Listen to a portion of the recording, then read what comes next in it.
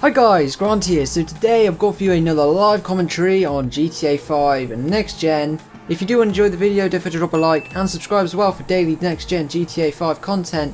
And with that said, let's get into the video. So I'm driving first person in my Zentorno, and I'm going to be doing some stunts for you guys. I'm just going to do a few just to sort of showcase what it's like and how hard it is. I'm probably going to miss this. Oh god, oh god, oh god, yes. Holy shit. I don't want to blow up, that's the only thing. Whoa. You can still... Oh shit. You can still... Oh my god. Whoa. That's crazy. That is crazy in first person, guys. You literally have no clue what the hell is going on. So it's kind of hard to like control your car. Obviously on different jumps it's going to be different. But these are like the most overused jumps, and I thought I'd just give them a go. I'm going to try and land. Oh god.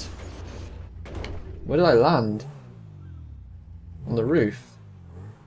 Oh wow. I actually went quite a long way. Holy crap. Anyway, back into first person. Just I wonder if it still does the animate the thing where if you just go off it normally, like up the top. Yeah, it still goes into third person. So we still have that, guys, just so you know. But stunting in first person, if people manage to pull off like some insane stunts in first person, then fair play to them, because I can guarantee you guys it is a lot harder in first person than third person, because first off you have no clue where you're landing or what's going on, or if wherever your car is, because you're usually spinning, as you can see here. Ugh, I can't wait to see what some of you stunters can do. It's going to be pretty sick. But I just thought I'd give you a little teaser off these overused ramps. I'm just going to do it once more to end the video, see if we can land it. I think no, I'm trying to, am I straight? Land. Yes, I landed it.